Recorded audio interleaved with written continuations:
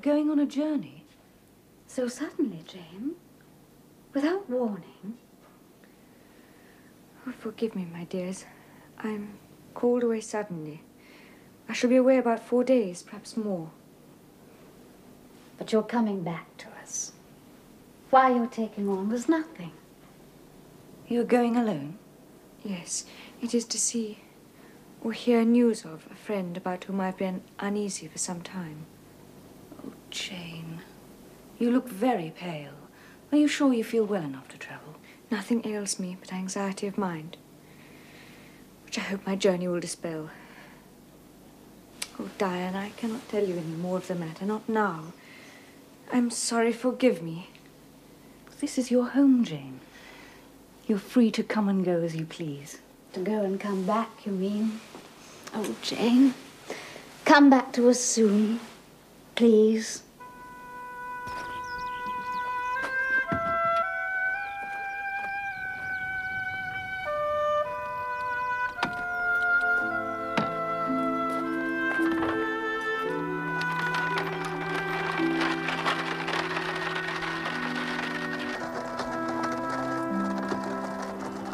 My master might be abroad for all I knew, and if he were at Thornfield Hall with his poor lunatic wife, I dared not seek his presence or speak to him. I decided to ask at the inn. They would be able to tell me all I sought to know.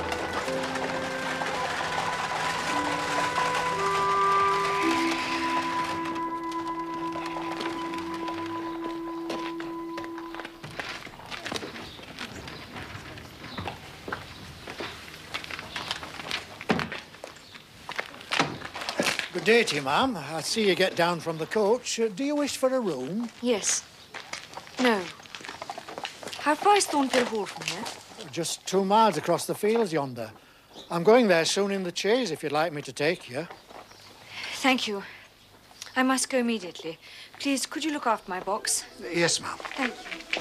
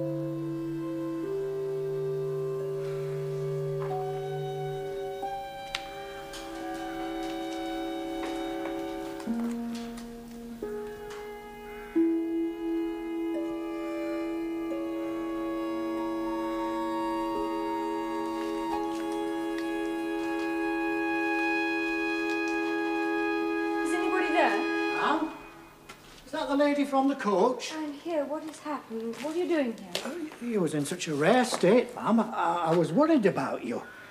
I was coming this way, so I thought I'd take a look at the poor old hall. I thought you might like me to take you back to the inn. It is sad, ma'am, isn't it? I used to live here once as butler. Not in my time. You're a stranger to me. And you to me, miss. No, it was in the late Mr. Rochester's time. The late? Is he dead? I mean the present Mr. Rochester's father. You must have been away from these parts, ma'am, or you would have heard what happened last autumn. Oh, a dreadful calamity, ma'am. Everything gone, everything burned. Before the engines could arrive from Millcote, the whole building was one mass of flames. I witnessed it myself. Is it known how it started? Oh, they guessed, ma'am. They guessed. And the servants had a tale to tell. You are perhaps not aware, ma'am, that there was a lady, a lunatic, kept in the house. I have heard something of it. Well, a very queer thing happened a year since. A very queer thing. This lady, ma'am, turned out to be Mr. Rochester's wife. And there was a young lady, a governess at the hall, that Mr. Edward fell in love with. Never mind that, please. Tell me about the fire. Very well, ma'am. Well, it seems that upstairs in the lunatic's room, while her keeper was asleep,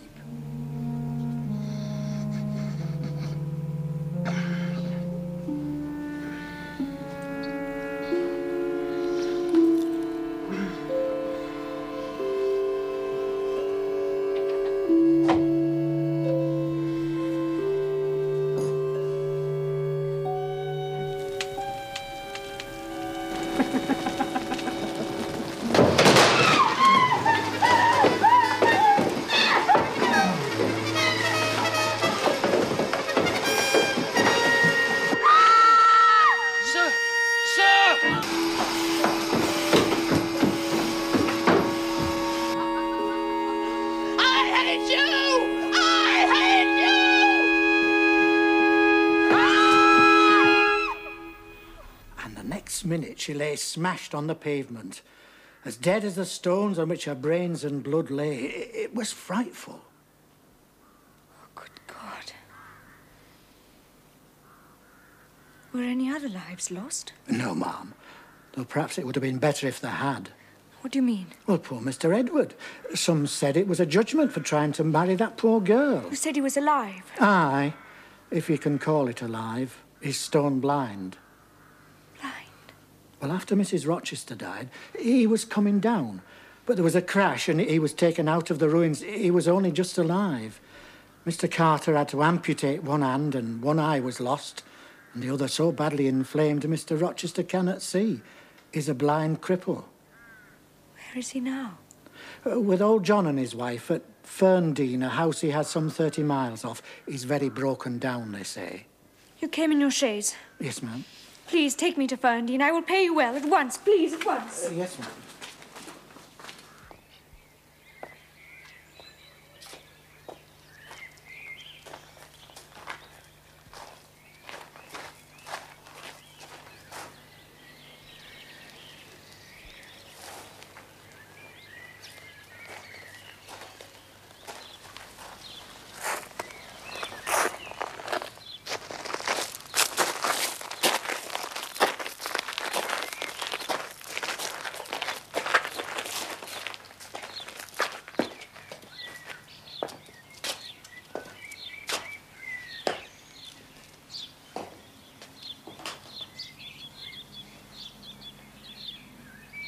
But he won't let folk help him, ever.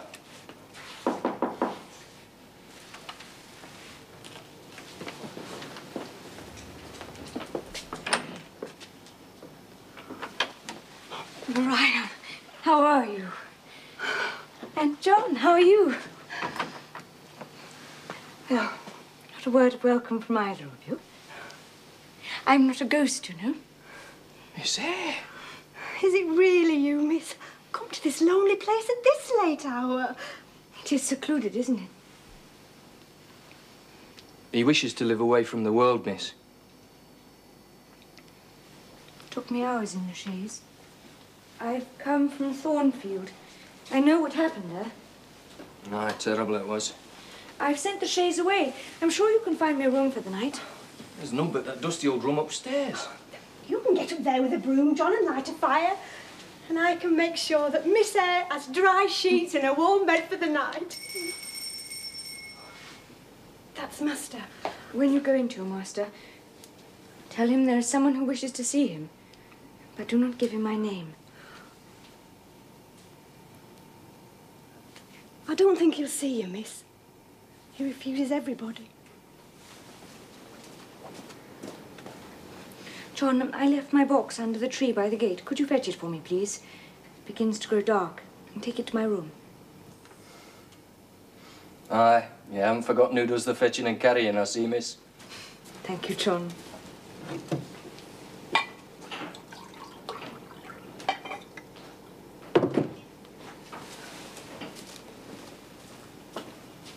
You're to send in your name and business. Is this what he rang for? Aye. He always has candles brought in at dark, though he's blind. I will take it into him. Oh, Lord, what will he say to me? It's the room at the end of the corridor, miss.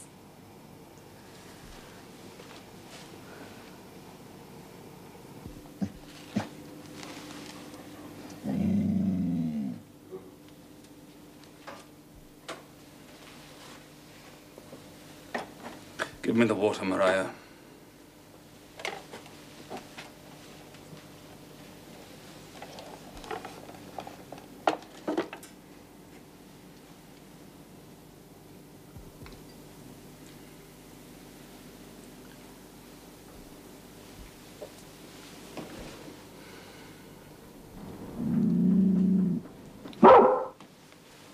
What's the matter?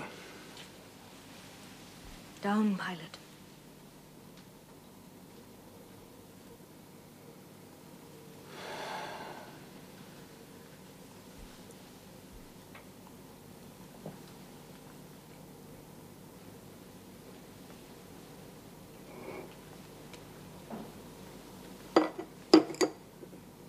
This is you, Maria, is it not?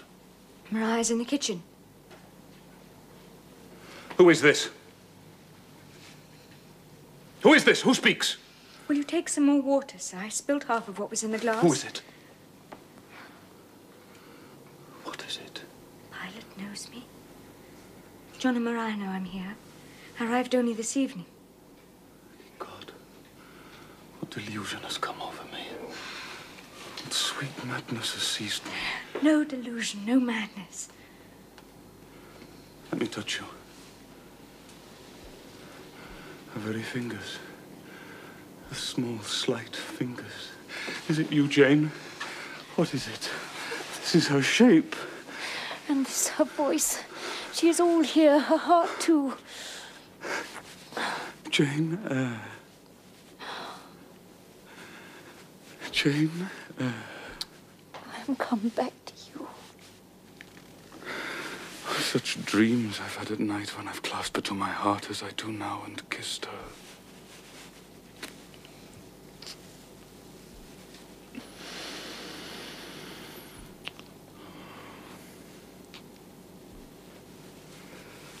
And felt that she loved me.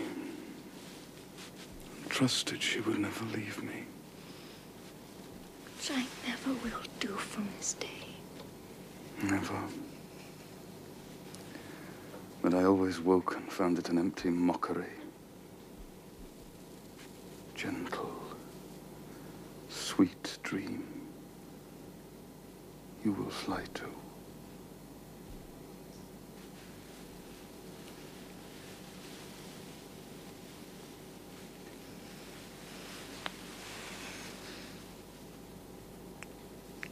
Does this feel like a mockery? Do you call this a dream? It is you, is it, Jane? You are come back to me, then. I am. Don't lie dead in some ditch. Oh, shh. You're not a despised outcast among strangers. I'm an independent woman now. An uncle in Madeira died and left me £5,000. What, Janet? You're an independent woman. A rich woman. A free woman. Quite rich. Enough to build a house close by, where you can come and sit in my parlor when you need company of an evening. Ah, you're rich, Jane. You have now, no doubt, friends who will not suffer you to devote yourself to a lame, blind wreck. I am my own mistress, sir. And you will stay. Certainly. I will be your neighbor, your nurse, your housekeeper. If I find you lonely, I will be your companion. I will read to you, walk with you, sit with you, wait on you, be eyes and hand to you. You will not be left desolate by me. This is pity, not love. No. Leave me. No. Leave me! I beg you.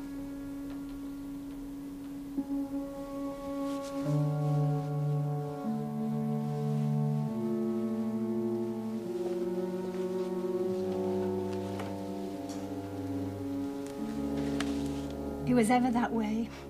I remember the time Mrs. Fairfax...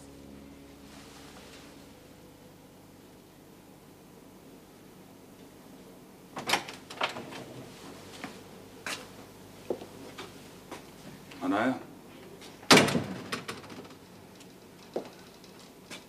Maria! Yes, sir? Our visitor cannot have left. Where is she? Oh, she's somewhere in the house, sir. I'll find her. Bring her to me. Yes, sir. I'm here, sir. Still here. Jane. You must not go. I've touched you, felt you, hurt you. I cannot give up these joys. The world may think me selfish, but no matter. Very well, sir. It is settled. Yes. But you understand one thing by staying, and I understand another. What do you say is my understanding, sir? You mean to wait on me like a kind little nurse? You were ever kind. I suppose I must now entertain fatherly feelings for you. Don't you think so? Come, tell me. I shall think, sir, what you like. Well, you cannot always be my nurse, Janet. You're young. You must marry someday. I don't care about being You married. should care! If I were what I once was, I would try to make you care. It is time someone undertook to rehumanize you, sir. Have your pocket comb about you? What for? Come, give it to me.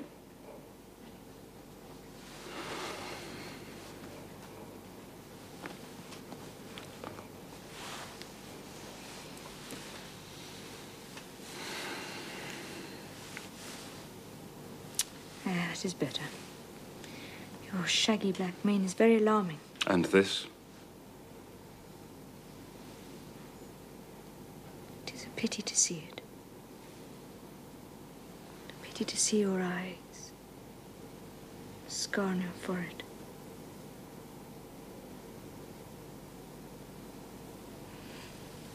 Do you take supper, sir? I don't want any supper. I never take supper.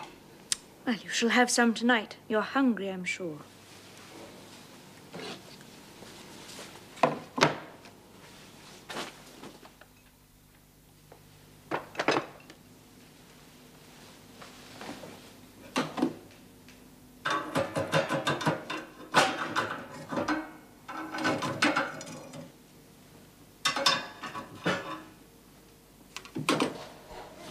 Yeah, that's better.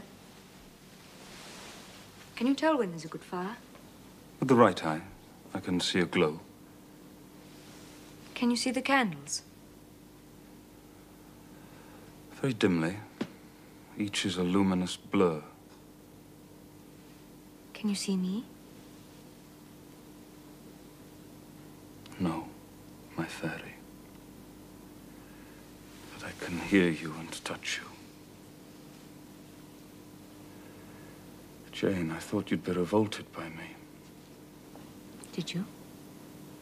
Am I hideous, Jane?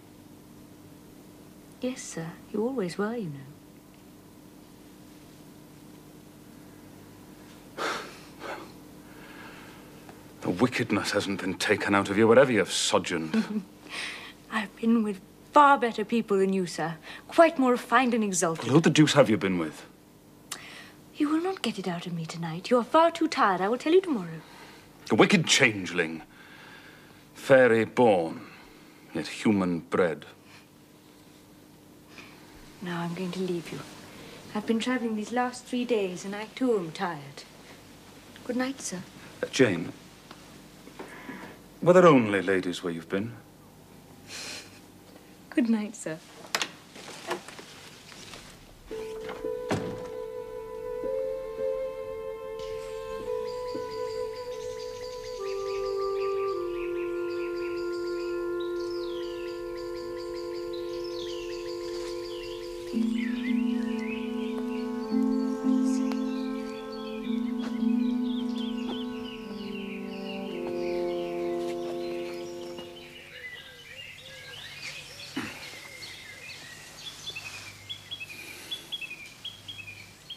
This St. John Rivers, then. He's your cousin? Yes, sir. Did you like him, Jane? St. John is a very good man. I could not help but like him. Is he an able man? Truly able, sir. A thoroughly educated man? St. John is an accomplished and profound scholar, sir. His manners, I think you said they were not to your taste. Priggish and parsonic. I never mentioned his manners. But they're polished, calm, and gentlemanlike. His, appearance, I forget how you described his appearance. A raw curate, half strangled in a white neckcloth, St. John dresses well. He is a very handsome man. Tall, blonde, blue-eyed, and with a Grecian profile. Damn him.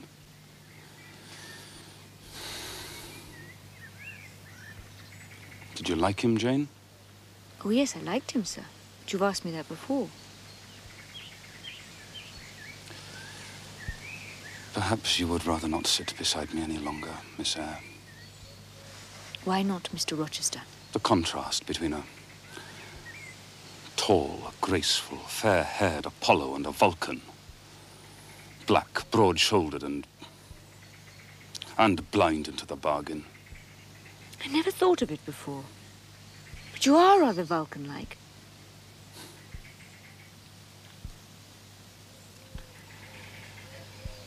This man Rivers, he wanted to marry you. You need not be jealous. I only wanted to provoke you. I thought anger would be better than grief. I'm not foolish, Jane. You've formed a new tie. With whom? This man Rivers. St. John Rivers. He's young, he's handsome, he wants to marry you. He will. He does not love me. I do not love him. You of all people should know what that means. Jane, 4 days ago, last Monday, a singular mood came over me. One in which grief replaced frenzy. I was sitting in my room by the open window, and there broke involuntarily from my lips the words, Jane.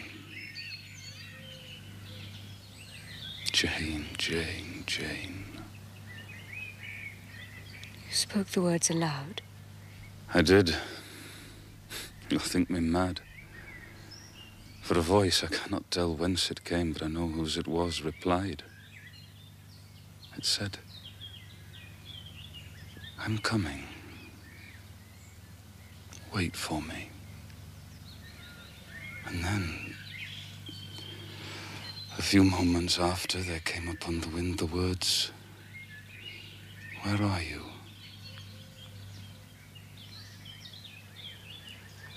Jane, I don't want a nurse or a friend. I want a wife. Do you, sir? Yes. Is it news to you? No. Is it unwelcome news?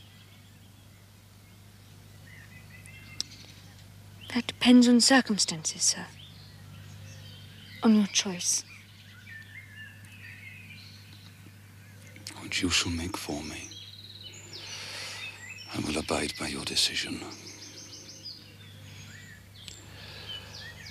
I leave the choice to you. Choose then, sir. Her who loves you best.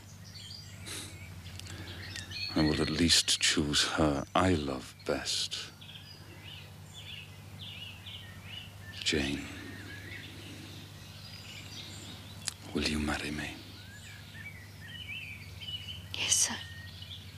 blind man who you'll have to lead about by the hand. Yes, sir. A crippled man, nearly 20 years older than you, who you'll have to wait on. Yes, sir.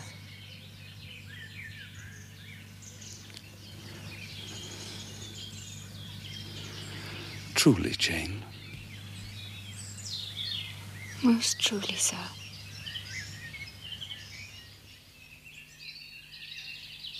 I have now been married 10 years. Within 2 years, Edward recovered the sight of one eye, just before our first child was born.